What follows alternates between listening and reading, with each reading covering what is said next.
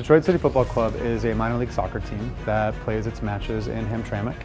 We are in our 6th season, and we started out as a community organization experiment that one of my partners, co-owner Sean Mann, had the brainstorm of bringing young professionals together to play neighborhood co-ed recreational soccer downtown, and the teams were broken up into neighborhoods.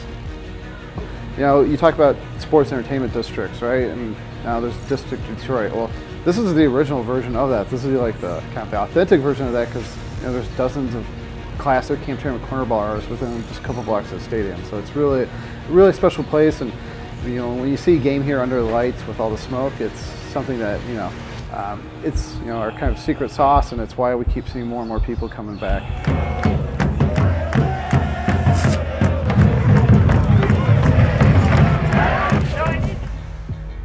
So the motto of Detroit City FC is passion for our city, passion for the game.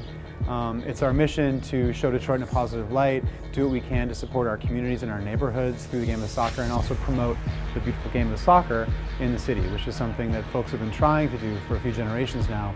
And we like to think that we've sort of cracked the code on the best way to do that. One of the traditions that we brought over from Cass Tech is our supporters will walk from a pregame venue here at the Fulling Warehouse. And the path to get from Fulling Warehouse to here is through, a dense residential street, and it's a parade through a neighborhood, once a week. And what's awesome is you see the people hanging out the balconies, and neighbors who, are all into it, and it's a little festival every day that comes through the streets of Hamtramck every week.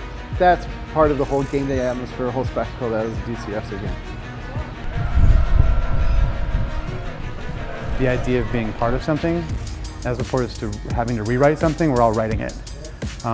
That's what is my favorite moment. So every time our team walks onto the pitch and the announcer introduces the starting lineup and the supporters are chanting and we're about to kick off and the smoke pops, that moment is, we're still in the double digits of times that that's ever happened.